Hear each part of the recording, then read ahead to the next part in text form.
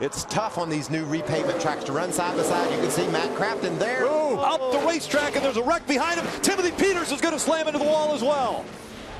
Well, the 82 goes around. That's Sean Core. There's Timothy Peters right there. There's the damage to the front end of the 17. We saw him going around. That's our point leader. He was leading coming into this race. Look at all the damage to Paulie Harraka's truck, the 5. Had a 23-point lead over Ty Dillon. There was a puddle of water underneath that 17 truck when he drove away, so more than likely he got the radiator on that truck. This is a big hit right here. A lot of damage there for Paulie Harraka. Watch Paulie Harraka really low, bad angle into the tunnel too. On the inside of Ron Hornaday in the 9. Oh, just doesn't get down to the bottom.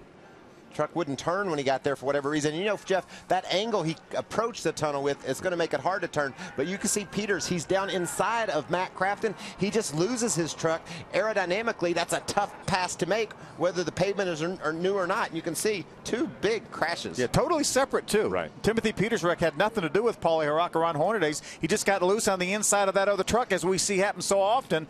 Paludo got a little piece of that. Then he did a nice job getting through there.